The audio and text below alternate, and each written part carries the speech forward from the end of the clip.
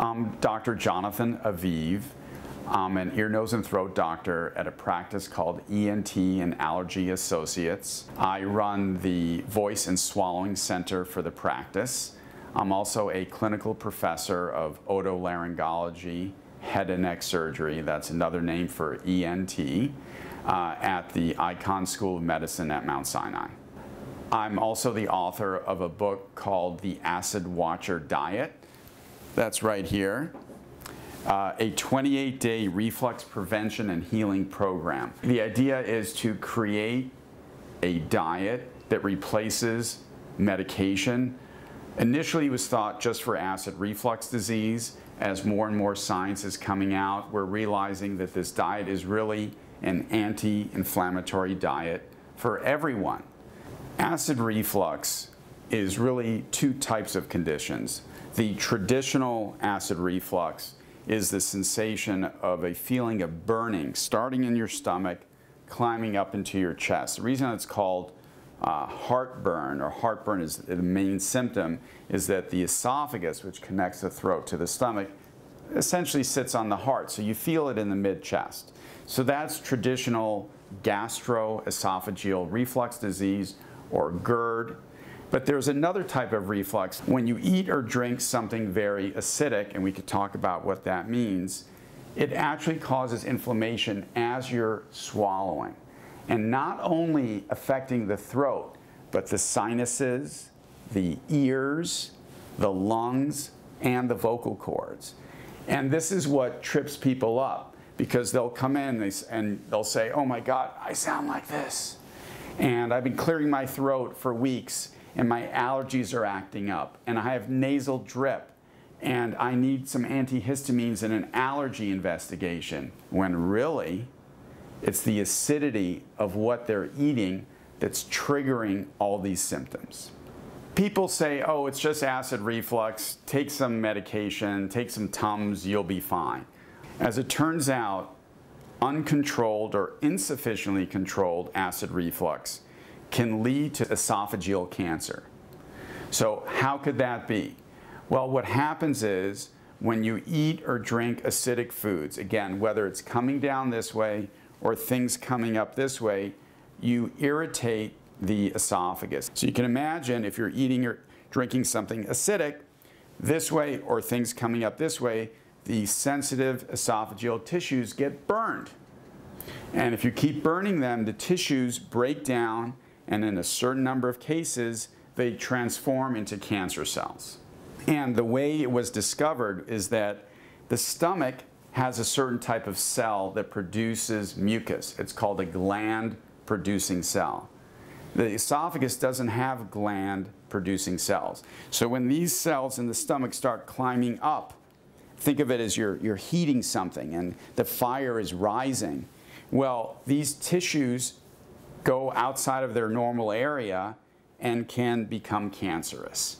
And it's acidity that's responsible for a lot of this. Esophageal cancer has been the fastest growing cancer in America and Europe since the mid-1970s. So it makes you think, well, what happened in the mid-1970s? So two things happened. One, the government, in an effort to prevent food poisoning, something called botulism, which is a food poisoning that occurs when you eat contaminated food from a can or a bottle, they enacted a law called Title 21. And what they said is any food in a can, bottle, or box needs to be acidified. So there's a number.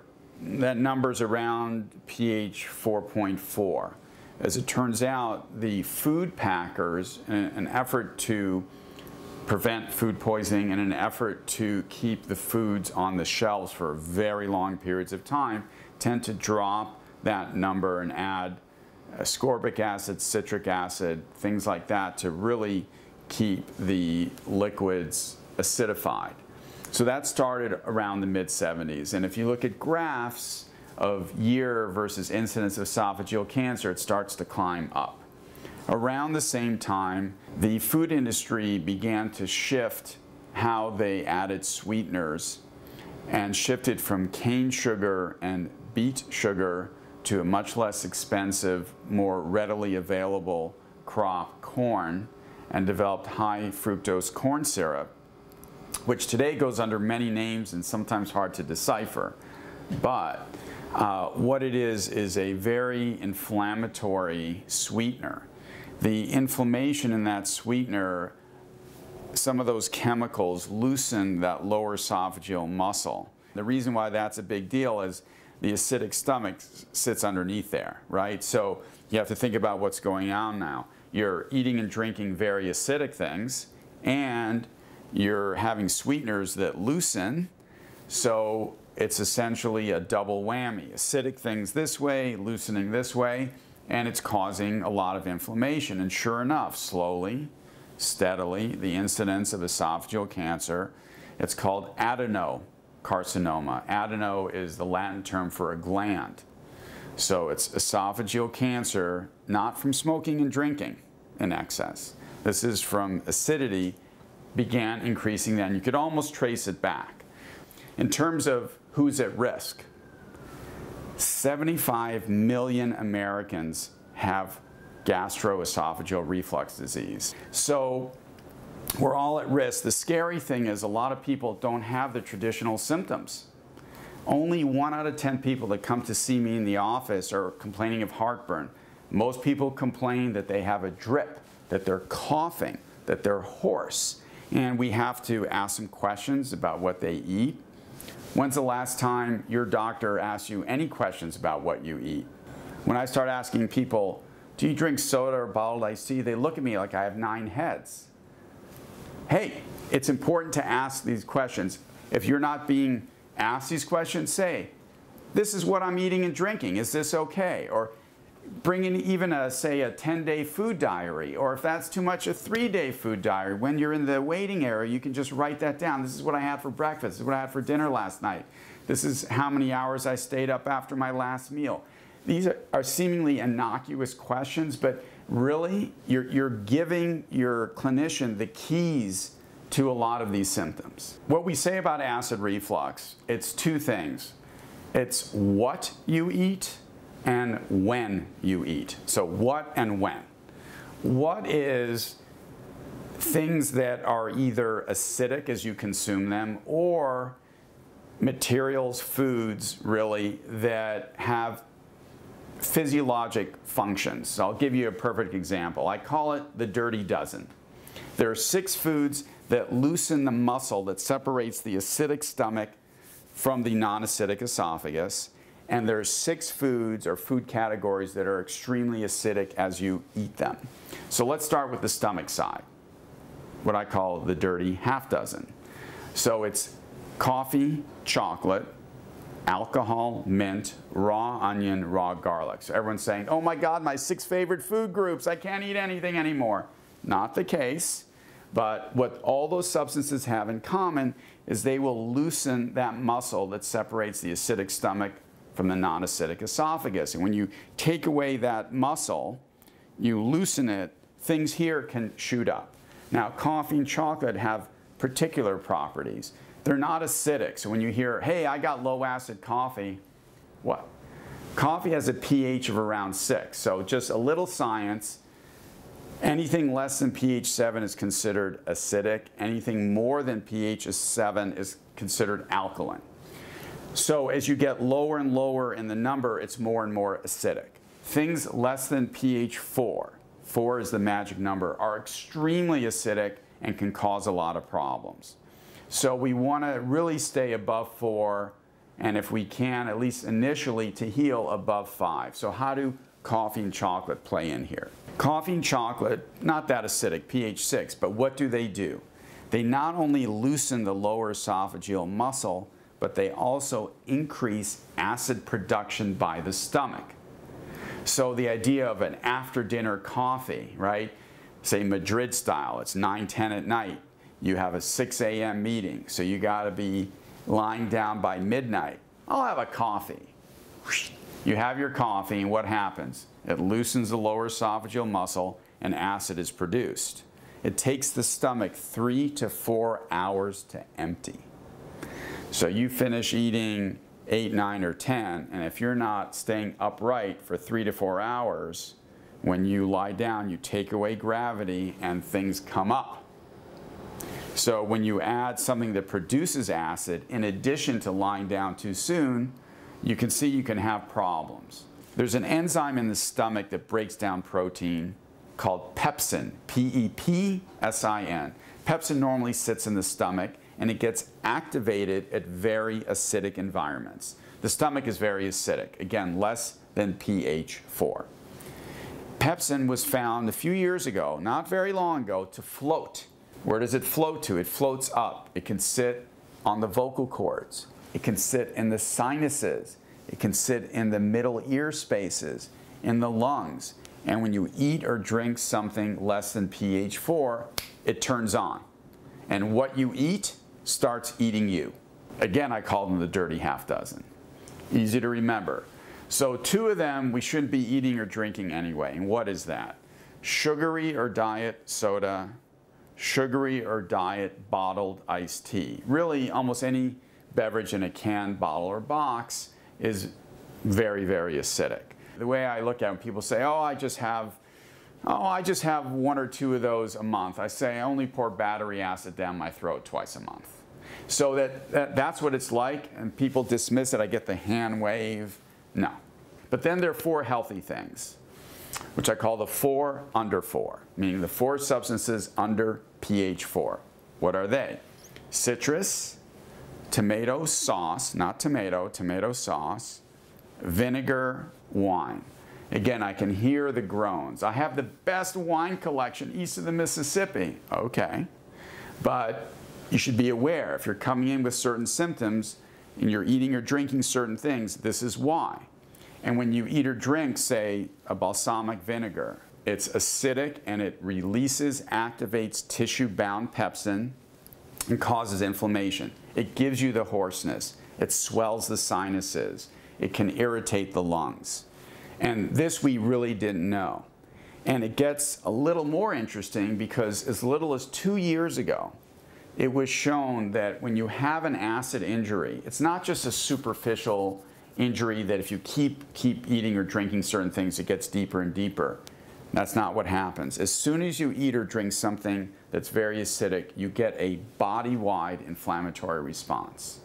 This was absolutely shocking. It only came out in 2016. And the reason why this is so important, you're getting a body-wide inflammatory response. So what was clinically, we're saying to patients, get on the acid water diet, avoid these very acidic things. And then they're coming back to us and saying, hey, my psoriasis went away. My Crohn's disease improved. My irritable bowel improved. And as it turns out, this body-wide inflammatory response is what's happening. So while we're recommending this diet, we're paying attention to what our patients are telling us, and now the science is sort of backed into what we developed, and it's telling us that it's going to help inflammation everywhere. And that was wonderful to see, and when science supports clinical observation, that's always something that you could build upon. Let's talk about smokables for a second. Every day people come in and they say, I don't smoke, I just vape. Because vaping's okay because you've taken out the tar, so I won't get cancer. I wish that were the case. That's not the case. Again, very recently, there was a big study out of the Department of Pediatrics at UC San Francisco that showed that the chemicals used in the vaping process, the propylene glycol and related compounds, are carcinogenic. They identified 5, they're all carcinogenic. We're talking, beyond acid reflux. We're talking about an inflammatory response to the lungs as well as to the vocal cords. We don't know yet the effect because it hasn't been around long enough to see, but when some of the most respected scientists in the world are saying these inhaled agents, even though it's not as hot, you're still doing enough to them to cause tissues to transform or become cancerous, it really gives you pause. Now, ingestibles are a different story. If you want to, say, eat marijuana, we're going to go into marijuana a little bit. If you're going to eat marijuana, okay, It's not carcinogenic as far as we know, your gummy bear or the equivalent. But as soon as you ignite it, you release something called a TIF. A TIF isn't a digital file. It's a tumor initiation factor. So you have to be very, very cautious when you light something up. Eating it is one thing, lighting it up, burning is another, and you get into a very, very tricky, dangerous area. How this backs into acid reflux and some of what we're talking about here, tobacco now, and marijuana similar, although probably a little more potent, will loosen the lower esophageal muscle, again, taking away some of the natural protective mechanisms that we have. Cigar is one of my favorite topics because people come in and say, I don't inhale. And I always think, how can you tell a microscopic smoke particle where to go? And I spent almost 10 years as a director of head and neck surgery at Columbia doing cancer surgery on cigar smokers. We had to remove part of their lip, part of their tongue, part of their cheek. Even though they told the smoke to go that way, it didn't listen and went that way. These are carcinogens. You can call it what you want. That's what they are. The, say, 1,000 head and neck surgeons in the United States don't have time to tweet about this or post Instagram posts about it because they're busy taking out these tumors. But that's what happens. So smokables are very risky. Allergies are a specific response to certain substances. But what do allergies do or cause? The tissues swell. They get irritated. So sometimes when someone comes in with sinus type complaints, pressure, drip, they sound like this because their nose is clogged, they're clearing their throat a lot. It mimics allergies, but as we discussed, when you eat or drink these handful of very acidic foods, the healthy ones, citrus, tomato sauce, vinegar, wine, you can actually swell your sinuses. And it mimics exactly the symptoms of someone who's, say, allergic to ragweed or a grass. So how do we tell the difference? We get formal allergy testing, which our allergists at ENT and Allergy Associates can do. It's very straightforward. Very often, the patients will come back, you don't have allergies. And they say, why do I sound like this? Well, it's what you're eating or drinking. So we've now educated everybody, and our first line when people come in with allergy type symptoms, yes, we'll send them for an allergy investigation, or maybe they've already had an allergy workup, but we will tweak their diet a little bit. And again, let them know. When you explain the science, it makes sense. If you just say, hey, it's what you're eating, you don't give an explanation, they think you're nuts. But when you say, look, it's pepsin. Pepsin floats. It sits here. You drink, oh yeah, I have, my favorite dressing is raspberry vinaigrette. I have it only at lunch and at dinner every day for the past 9 years. It's the best. It's the best. Right? That's how they sound. It's the best. Well, maybe not. Maybe let's tweak it. Let's try something else. So this is where allergies and acidity sort of cross. Most people probably don't have allergies.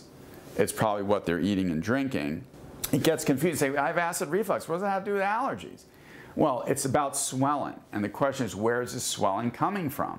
So we want to rule out every way possible how something can get inflamed. Sometimes it is allergies. Sometimes it is what you're eating. Sometimes it's both.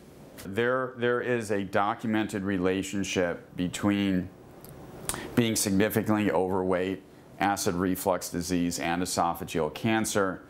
It's the simple way to think of it is that when you have a lot of pressure here, you're actually pushing on the stomach, especially in certain positions, and the inflammatory material comes up. Like we talked about earlier, the acidity, and this is a very direct correlate of acidity coming up and pressure from weight coming up. So there are associations. Now, what we have found is anti-inflammatory diets will, especially as you follow them, you will tend to lose weight. There are two ways we're doing this. One, having foods that aren't very acidic so you reduce inflammation, and then it's also a high fiber diet.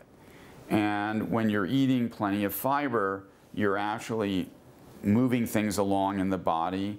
And it was, again, recently shown that when you eat a lot of fiber, you reduce inflammation in the gut. You actually help the gut microbiome.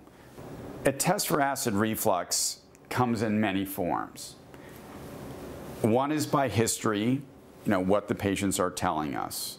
Say, I come home every night at 9:30, 10, I just got back from the gym, I grab something to eat, I'm exhausted, and I lie down.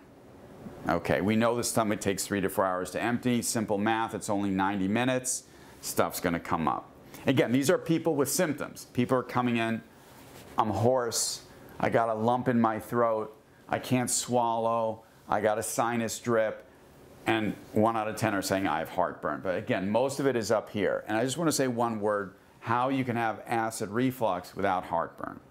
And this is the way to look at it. When you have constant inflammation in a part of the body, the tissues swell. When tissues swell, they become numb.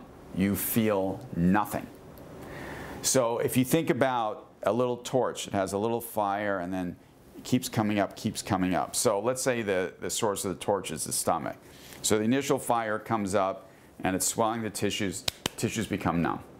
But then it keeps going up and you start to feel the throat piece. All right, again, I don't want to confuse this with the acidity of what you're putting in your mouth, but this is just this way, right? So tissues swell, they become numb.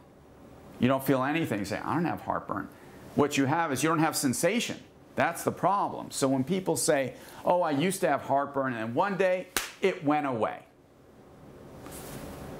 One day it went away? No. What happened was you got so inflamed, your tissues became numb, you don't feel anything.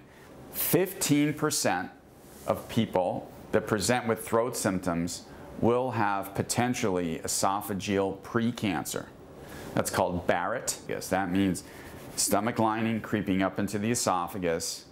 15% of that could potentially become cancer. That's why we want to look. How do we make the diagnosis? You can look by putting a little camera in the nose and looking at the throat. You put a little camera in the nose, you can look into the esophagus. You can get sedated and have an exam through the mouth, looking at the esophagus, stomach, and upper part of the small intestine. There are physiologic tests. There's something called pH testing. And there are various ways to do that. You can actually look at the number of acid events over a period of time. So there are many ways. We always start with what the patients tell us, and then what we see on exam, and then we take it from there. About 20 years plus ago, probably in the 90s, a class of acid-reducing medications called proton pump inhibitors were developed for use in the United States and around the world. They are among the most effective acid-reducing medications ever. And their symptoms went away, and it suddenly was like, take this pill, eat what you want. That's almost became a mantra. And don't worry about it. Put it in the water supply. And of course, as time went on, we began to read about reports of side effects of these medications. Now, I want to say before I scare everyone with the side effects, there's never been a single controlled study about these medications and side effects. So these are all observational studies, meaning they've taken a large group of patients, they've looked at them, and they said, okay, well, you had a heart attack, you were on proton pump inhibitors, therefore there's an association. That's weak science at best. There is some association from these medications, and it's really the proton pump inhibitor. But what do people worry about? Worry about kidney problems, worry about bone fractures, and there's a smattering of associations related to dementia. A typical proton pump inhibitor will suppress 80% of acid production for a 12-hour period. There are less strong acid reducers that go by the name ranitidine or famotidine, the brand name is Zantac, or Pepsid, that suppress about 40% of acid for 4 hours. So about a third as potent, and we really don't see the same long-term side effects. So there are other ways to use medication if you have to. But in general, what we're trying to do is stay away from medications as much as possible, now backed by food solutions and diet and lifestyle solutions. We're trying to stay away from a pharmacological solution if we have to. Now, if you have esophageal precancer, that's a different story, and we have a discussion about that. But again, this is all about educating our patients and our friends. What you're eating plays a huge role. One of the reasons we're in favor of organic fruits and vegetables, if you have access to it, is that a lot of the nutrients are preserved. When pesticides are used, when hormones are used, when antibiotics are used, it's going to affect the quality of what you're ultimately going to be eating. When we talk about foods that have preservatives, often the chemicals in the preservatives will loosen this muscle here between the esophagus and the stomach and allow passage the wrong way. Some of the genetically modified foods, again, the preservatives, the chemicals used, have inflammatory effects. So whether it's a direct loosening and causing acid this way, or a body-wide inflammatory response because of the chemicals that are being used, we really, as much as possible, want to stay away, right? Look, you're going into, you want to get a beverage, you want to say your cup of coffee a day, and you want non-dairy milk. So there's some almond milk there, some soy milk there in the store.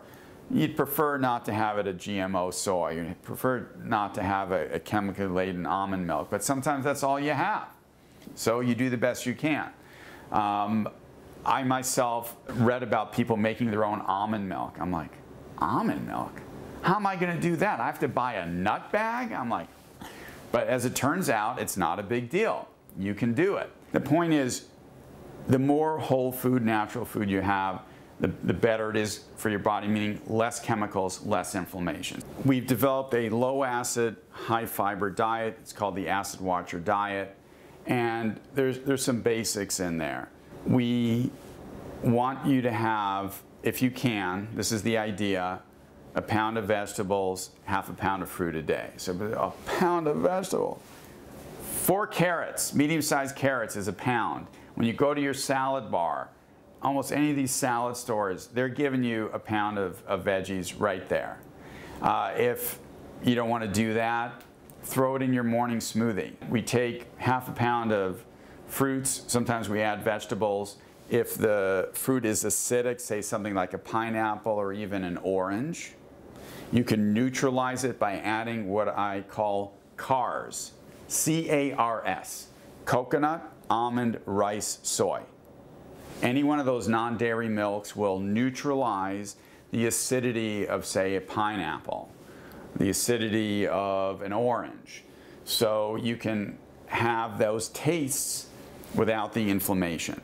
So you'll get your half a pound of fruit, you can get your pound of veggies, so you could take kale, you could take spinach, you can slice up your carrots, your cucumber, and these are ways to get your fruit in at the start of the day. So it almost doesn't even matter what the rest of the day brings you.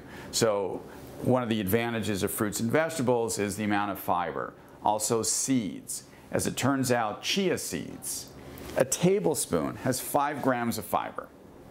So 3 tablespoons in your morning smoothie, that's 15 grams of fiber. That's a lot of fiber in an 8 to 16 ounce beverage. So there are ways to do this very creatively and in a delicious way right off the bat. We know that fiber, we know that low acid will decrease inflammation. So these are not only preventive ways to handle acid reflux disease, but also treatment ways. I call the combination of watermelon and cucumber food steroids. Why? Watermelon has the greatest concentration of an anti-inflammatory agent called lycopene. For years it was thought that tomato, its red color, had the highest source of lycopenes, and urologists would say to their male patients, for prostate health, have a tomato. Well, as it turns out, watermelon has even more lycopenes per unit weight. So for overall health, have a watermelon. Cucumber has something called a lignan, L-I-G-N-A-N. Lignans are also powerful natural anti-inflammatory agents. So are flax seeds. So you could take a handful of ice, a cup of watermelon, a cup of sliced cucumber. You can leave the skin on, ideally the organic seedless one, but it doesn't have to be. Throw in a tablespoon of flax seeds, press play on your blender, and you have an anti-inflammatory beverage. In fact, for a lot of the singers and performers I take care of when they're in the studio or on tour, I'm not going to keep giving them steroids. I have them have watermelon cucumber every day, whether they eat it, whether it's in a beverage. It's an incredible anti-inflammatory food. I trained as a head and neck cancer surgeon and a microvascular reconstructive surgeon, and what we found after we treated people is they had tremendous problems. There was some disfigurement, and even more important, they couldn't swallow. And our whole goal was to try and get people taking food by mouth, not having to rely on a feeding tube. And as we looked more and more into this, we realized that what people were eating and drinking were a problem post-op. And then we took it a step further. Instead of focusing on the problems once the horse is out of the barn, why don't we get it while we're still indoors, as it were? And that's where, you know, the food solution sort of came, you know, to be a growing obsession, if you will. I mean, it happened to me. I woke up in the middle of the night, my 4th or 5th year as a cancer surgeon while I was at Columbia University, choking. Literally, I woke up in the middle of the night. I couldn't move air. I didn't know what was going on. I figured out something was going on, and I closed my lips and I sniffed, and that opened my airway. And I went to my doctor. It's like, I don't know, it's an allergy, you're stressed, you're drinking too much coffee, I don't know. And then I realized it was probably what I was eating. You know, that 32 big gulp of, I don't know how many milligrams of caffeine were in this thing. My diet was giving me symptoms, and it took a long time because the science really wasn't there. You know, so much what I've told you today is about studies in the last 24 months. So there's certain things we knew. The pepsin issue really helped us, meaning certain things that you're eating or drinking are going to activate quiet cells or quiet enzymes that then can wake up and cause problems. So it's through that we began to move in this area. And I think it's all about education and awareness. We just don't know or didn't know. Now we're knowing, and we're slowly moving it out. But really, it's going to be because of people like WellBe. You know, you're going to reach many, many more people than I'm going to be able to reach. And as you reach out to your growing audience, you're going to be the agent of change. We can only scream so much. It's a patient at a time. But what you're doing, you're reaching thousands or more at a time. And, you know, this is what we hope to accomplish. So, you know, working together, we can do this.